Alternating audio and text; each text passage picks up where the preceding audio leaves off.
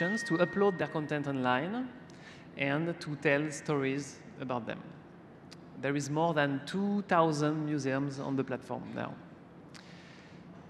And we have a lab, and the lab is where we explore interaction between arts, culture, and technology.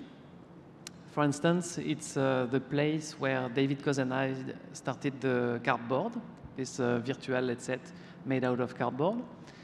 It's also the place where we started Art Selfie, this feature that allows you to find if there is a portrait in a museum that looks like you.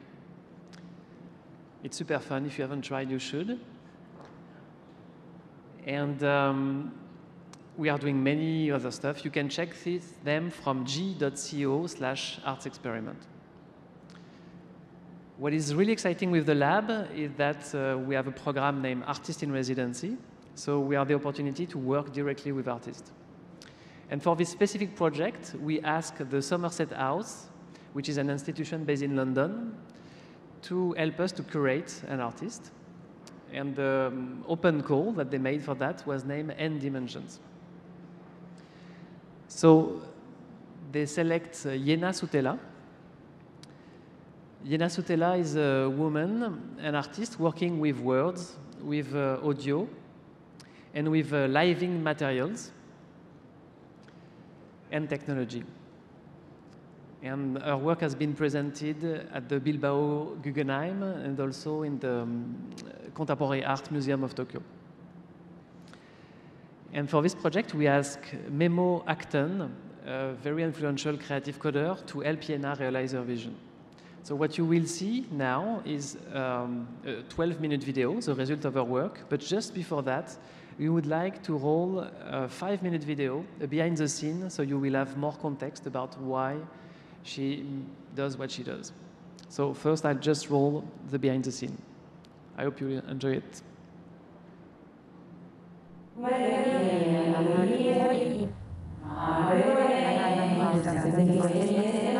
Nimiia cétiï is an audiovisual artwork based on machine learning, teaching the machine to speak in tongues. So my name is Jenna Sutela, and I work a lot with words, sounds, and living materials, exploring biological and computational systems.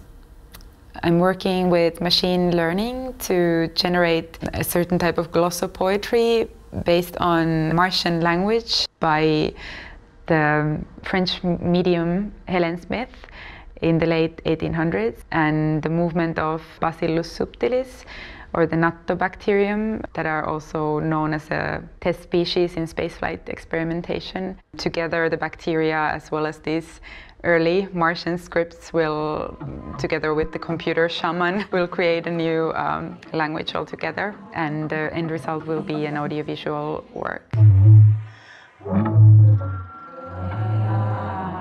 Nimiia cétiï is something that I worked on as part of my residency at the Somerset House Studios and at the Google Arts and Culture Lab in Paris, together with Memo Akten and Damien Henry from Google Arts and Culture Lab.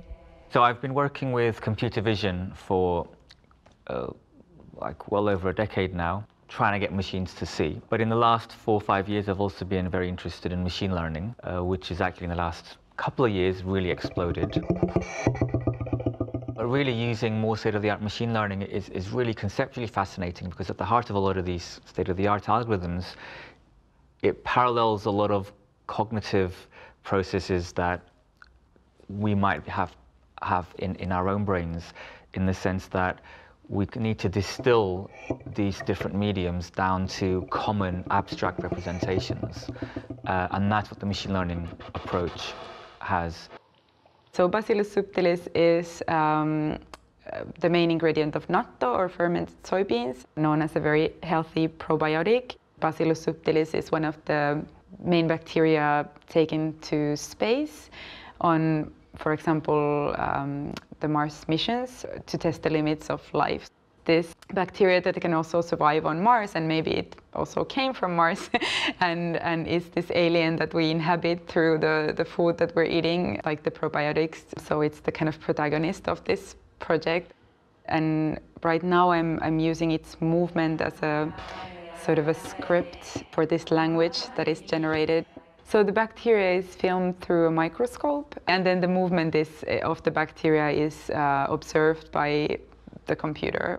We look at the video and we somehow encode that to a high-dimensional latent space, which we think of as a language-agnostic representation of what the system, in this case the bowl of bacteria, is thinking. And from that we decode into text, we decode into a kind of what we call handwriting, we decode into speech. The idea was to generate language that's audible, and that's the part that we've been working with Damien in Paris. So the idea is basically to record these snippets of sound and then feed these into the computer and have it learn that voice. It's very important for us to work with artists because it's the opportunity to use algorithm in a way that they are not been designed for. The processes that take place in machine learning are also largely unknown to us, so there's the idea of the black box, and it's not clear what exactly is happening when the computer is learning something. So we're also we created an alien in that respect. There's like a lot of similarities between looking into the microscope and looking into the cosmos. I think we're all on board, or we kind of know what needs to be done. This residency has been a lot about learning about machine learning in practice, and also about what's interesting in that territory.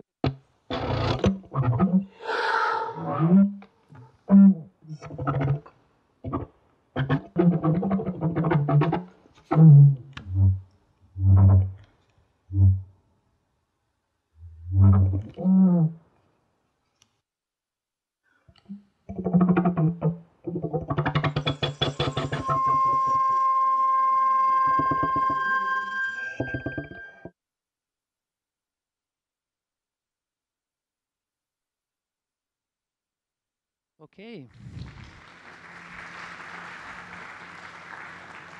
So this was just a teaser, of course, so now let's roll the video. It's 12 minutes long. Thanks.